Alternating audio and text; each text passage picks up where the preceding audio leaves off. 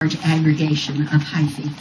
This mycelium was 34 acres large. It weighed about what a blue whale weighs, and it was about 1,500 years old. And it was all, as far as the DNA testing went, it was all the same organism, the same thing. So it gives you a sense. And then, of course, a couple years later, they came up with one that was 2,200 acres in Oregon or something like that. There's always somebody out there who's waiting to top your number. But the mycelium is the powerful fungus. The mushroom is the little blessed event that we can benefit from, that we can enjoy, as far as that goes. Oh, let me see. Are you saying like this, the cell right here is exactly the same as the cell? Mm-hmm. They're all exactly the same? Yeah, they're just packed in different ways. Mm-hmm. Diane, I have a question for you about harvesting the mushrooms. Because I've heard from various people that you shouldn't, like when you harvest them, you shouldn't pull the whole thing up, you should cut it at the base, right, because it would affect its reproductive capacities in the future. The mycelium. Yeah. Yeah. What else have you heard? So I guess and I've also heard that it's okay just to pull them up, and so I'm wondering from your point of view, would you recommend like cutting them or pulling them? Does it matter?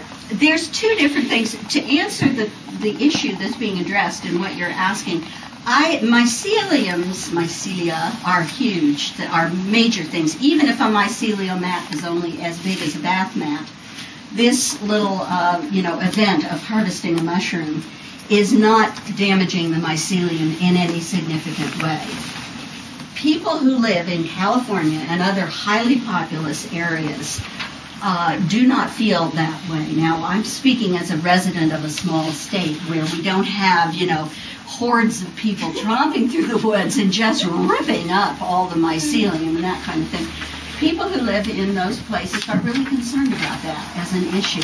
They see, people go through the woods and just rip up and really, work the substrate over. And they talk about the delicate mycelium and that kind of thing. I'm not so sure how delicate a mycelium is. My sense of fungi is that they are incredibly robust. And as I said, they go where they want to and they do what they want to. But I can see the point. Nobody wants people trooping through their woods ripping things up. That is an issue apart from the issue of how to harvest a mushroom. If you are harvesting a mushroom for identification and you don't know what it is and you want to know what it is, it's very, very important to get it right down to, if you want to just hand me that, I'll use one. Thank you very much.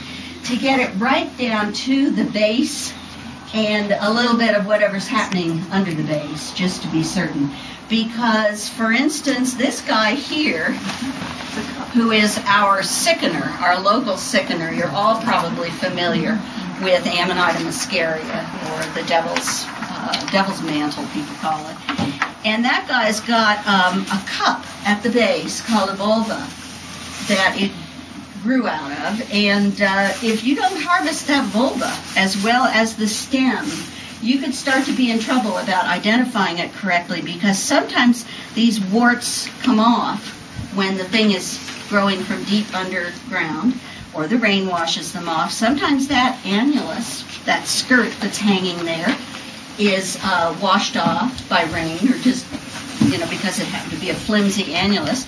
And pretty soon you've got a mushroom. If you don't harvest the whole thing, you may well have a mushroom that's not as easy to identify as you thought, and could lead to culinary errors of one sort or another. So if you're identifying a mushroom, you need to get all the way down to the base. If, on the other hand, you know that this is an orange delicious, and you've eaten them before, and you pinch the stem and you don't think it's wormy, so you're in luck right there. You got there before the worms did.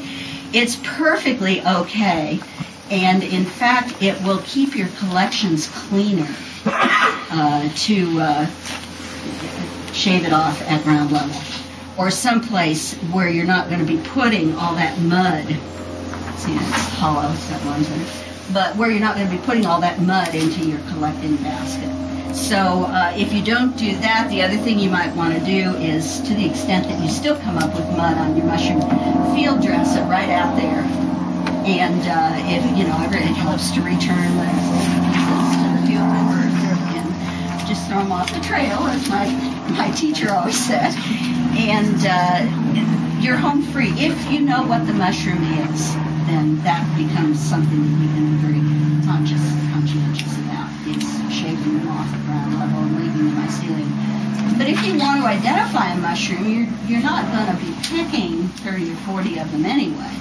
You're going to want to bring a nice array of specimens back. Ideally, you would get a child, an adult, and a teenager. That would be the ideal way, because an elderly mushroom is very, very difficult to identify correctly. There are two things I say. I have 90% of the mushrooms that people show me and they say, what is this? I have to say, it's too old, I can't tell. Or, I can't honestly say what it is. Or the other excuse that I give for not knowing everything in the world is it's an LBM. An LBM is a little brown mushroom. There's about 1,000 of them. I could spend the rest of my life becoming an expert in boring little LBMs. And as a hobbyist, my goal is to have some fun with and know the big guys, the high-profile guys, the celebrities, and the interesting ones, the brainy intellectual ones and all of that, the ones that have little stories to tell you. So I really don't get as deeply into the LBMs as somebody else might. They're just not of that great interest to me. So that's a good question. And I hope anybody will interrupt me. I'd love to be interrupted at any time that you've got any kinds of questions. Yeah, I've heard this with harvesting down in the BC and the Oregon area that, the harvesting techniques with rakes and shovels does destroy, the ability of the mushroom to come back. That's right. If you're a single mushroomer out there in the woods, don't feel badly about pulling out the whole mycelial foundation from which the thing arose. If you're raking commercial mushroom picker, then that's a different story entirely. And that does ruin the habitat for everybody. Yeah. Do you know when the mushrooms appear in the fossil record? I could look it up for you because I know I've got it in the file somewhere. In my mixed up files, that there's been something recently about that too. Oh. I do know. Yeah, go ahead. When you say go, like going up to the 5th floor of the building and so on, they're not going, they're just being taken. Exactly. They're rising. They do not have any form of motility at all. Well, there are fungi that have motility. They have little flagella, and those are the ones in the water, and they swim around, and you can bait them to come to you. No, those are spores that just rose on wind currents. Yeah, absolutely. Right. Wind, the air in the building tend to rise anyway because it's being heated from somewhere. So, yes, good question. And that makes me want to make another point. Fungi are actually more closely related to animals than to plants. I didn't start off this way. I usually do. Fungi are neither plants nor animals. They have a kingdom of their own. And they are actually more closely related to animals than plants by about 1 billion years. In the growth from a single-celled universal ancestor, the plants and the animal fungi lines split off about 1 billion years before the animal and the fungi divisions separated. And there's a couple of things that you can remember that help you to envision this. One is that plants, of course, are autotrophic. They can create their own food from sun and through using chlorophyll and all that. We and the fungi are both heterotrophic. We must eat other things. Our strategy for eating things, for gaining nutrition, is to ingest. Their strategy is to exude exoenzymes from the tip of a hypha. All those growing hyphal tips are exuding exoenzymes, and think of it as fungal spit. They spit out there, the spit digests the food, and then they reabsorb it through the cell wall. So that is how they nourish themselves. And that, they need to eat other things, in other words, and that's how they do it, just as we have a little different strategy that we need to. Another indication that they are more closely related to animals is the fact that this fungal cell wall is made of chitin. Oh. not cellulose. And chitin is the stuff of insect coverings and shrimp shells. Arthropods. And that kind of thing. Exactly.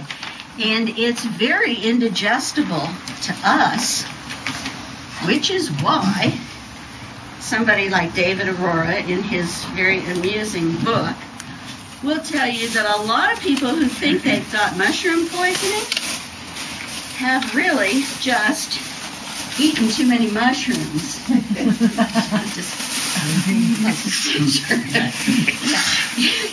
He's eaten too many mushrooms. He's put a huge load of chitin on his intestines, and he just isn't managing to digest it all. Wow. So there is that to be considered. You really can't pig out on mushrooms. I remember when I was a young single householder, with my own apartment for the first time, I thought, now I can eat anything I want. I don't have to eat other people's menus. And I went out and I bought a pound of mushrooms, which had always been my favorite food in the whole wide world. And I felt terrible, just terrible. You can't eat that many mushrooms. I think of mushrooms as not a condiment really, but a garnish. Yeah, you don't want to eat a half pound of mushrooms or a pound of mushrooms.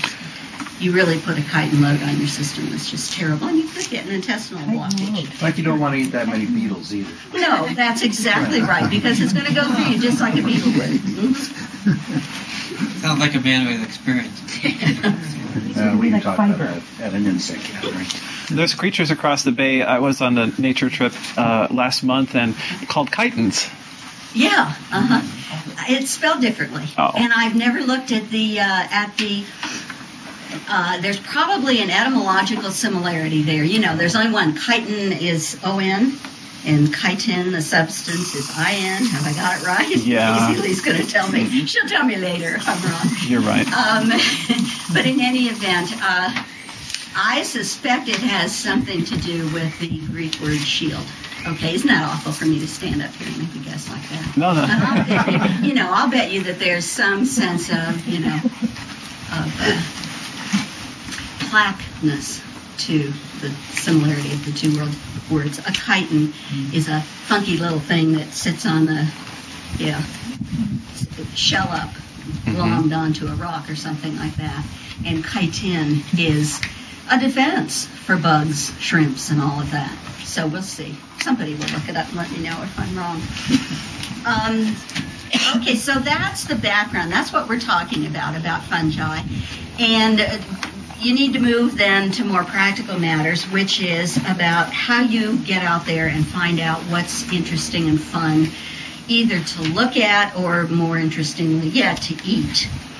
And if you join a mushroom club, the first thing you do is you find yourself a basket. Everybody who's ever belonged to a mushroom club has a basket. And it's so that it doesn't fall over and dump out your collections, for one good reason. And it's really good for carrying things like your field guide. Now, if you can only have one book, I would recommend getting this one. It's overkill for a lot of people. They probably won't get this far into mushrooms.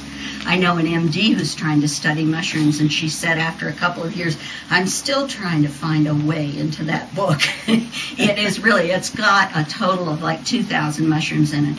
It is very amusingly written. This guy, he's the same person who did posters.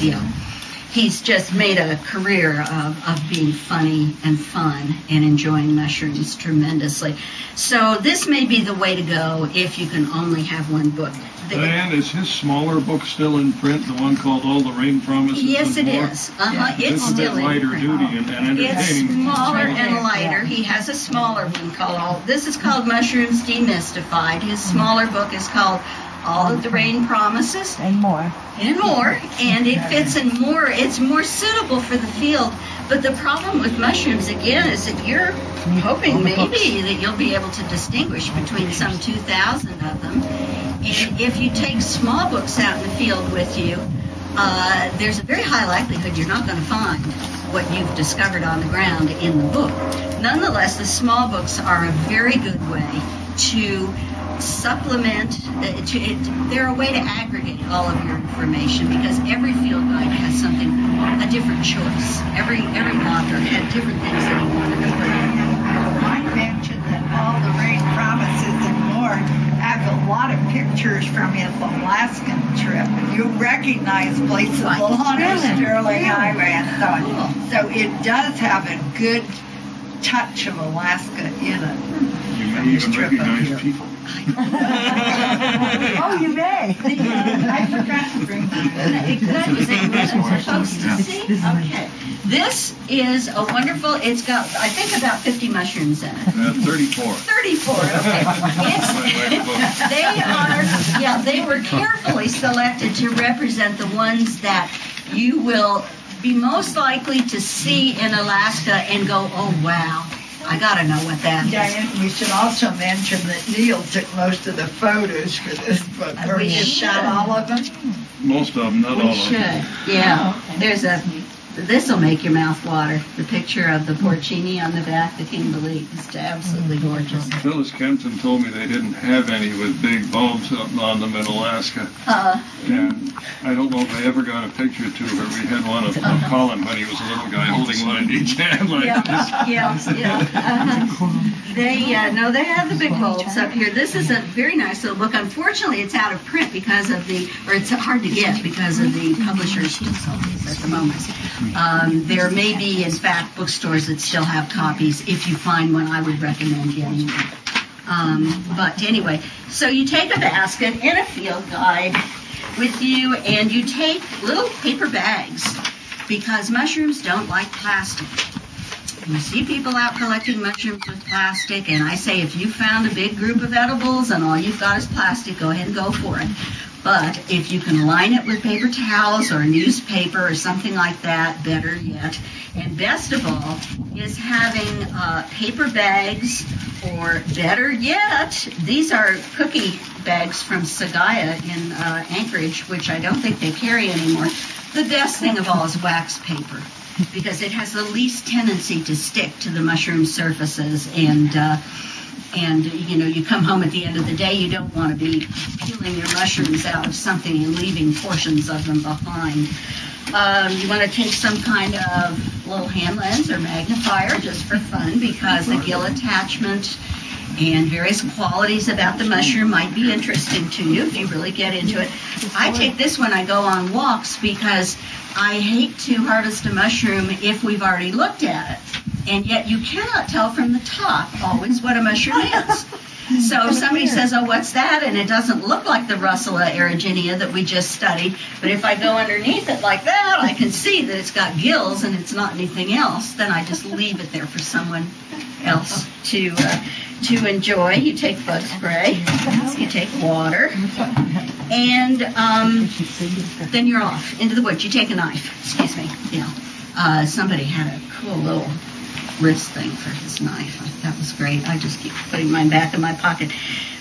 One of the things that you need to do if you want to identify a mushroom is to take spore prints. And these are some that I have taken. You'll see I'm not even sure. I didn't even stop to verify exactly what mushrooms those were. But just, so that you get an idea of what a spore print looks like. Because I never seem to get to these events early enough to set up a spore print on the scene. Diane, let me ask you a question on that. When